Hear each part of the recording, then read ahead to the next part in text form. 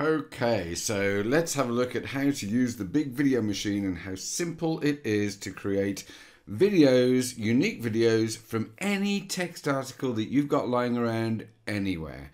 Okay, so this is ideal for repurposing any content that you've got lying around in written form. So this is what happens when you open up the software. It's all very, very simple. So we've made it that way. So I'm going to go through it with you now just to show you. The first thing it's going to ask us to do is to put in an article.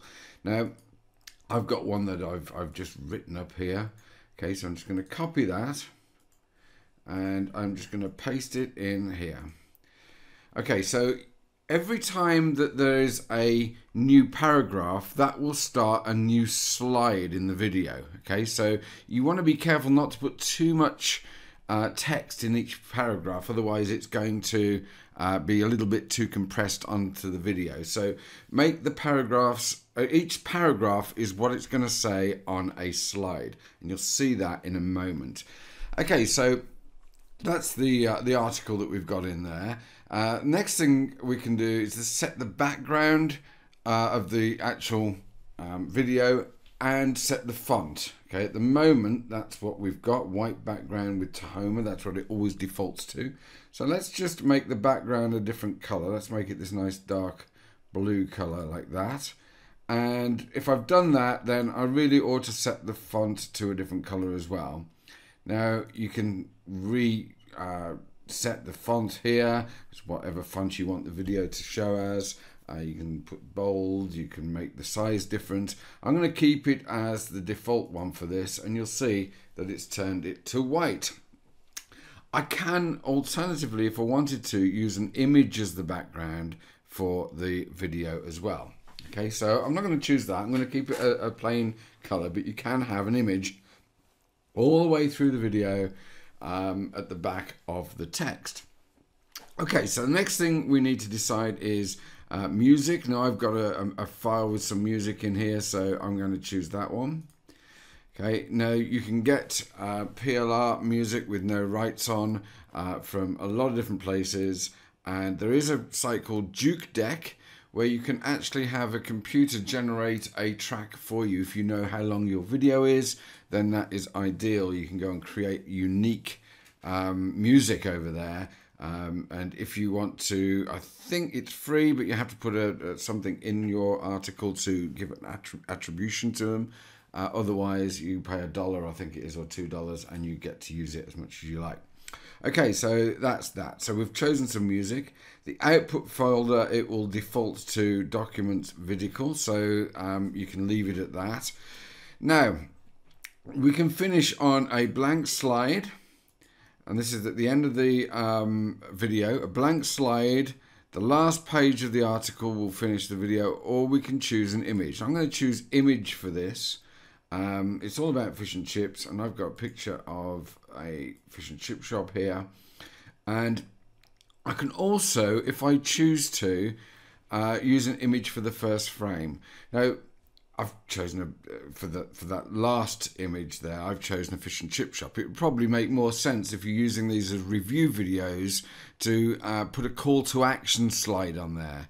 Okay, so that would be, you know, make an image with a great big arrow pointing to where the link's going to be, saying now click here for more information.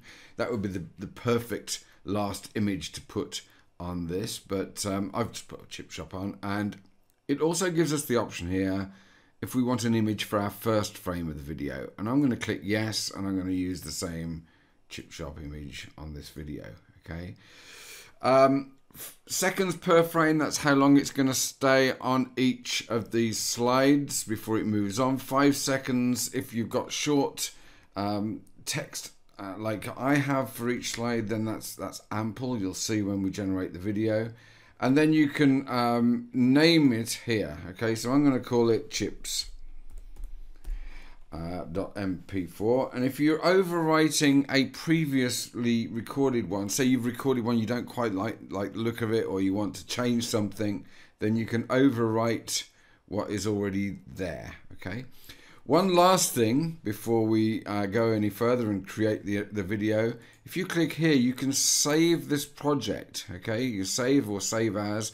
You save the project, and next time you open up the big video machine, it will create it'll put it all back in as you saved it. Okay, so there'll be no issues with that at all. Okay, so with that then, let's generate the video. And it only takes seconds to do this. It's creating the video now, compressing it and adding the audio. It may take a little bit longer because I'm using a lot of resources using this. No, it's done it. Look, it's done it already. So let's open the location and have a look at our video. There it is. So let's open this up.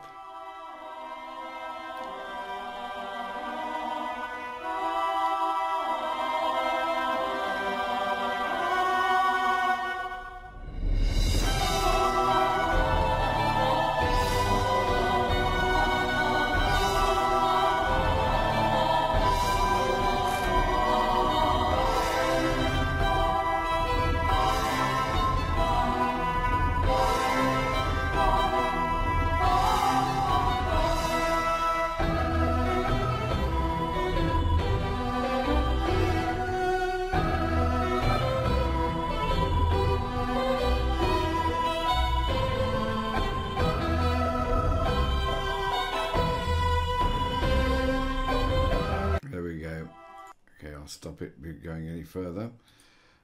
So that's it. You can obviously play around with all of this stuff, and if you don't like it, come back and overwrite it and change it as much as you like. And one last thing I'll mention is this Tube Optimizer button here.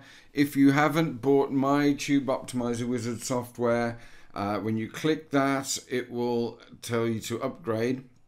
There is a pro version of this. If you've bought my Tube Optimizer Wizard, you won't need that. And if you click on yes, it will take you to the Tube Optimizer Wizard. Okay. If you haven't bought that and you're buying this product as a standalone product, then if you click this, it will take you to where you can upgrade and get this Tube Optimizer added in. And basically what that does is it provides you with an optimized description and tags for your video. Okay, so that's something that's useful. If you haven't got my Tube Optimizer Wizard, you can get one included inside this software.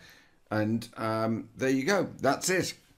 And with that, any questions, hit me up on support, but I think it's very self-explanatory. Thank you and bye for now.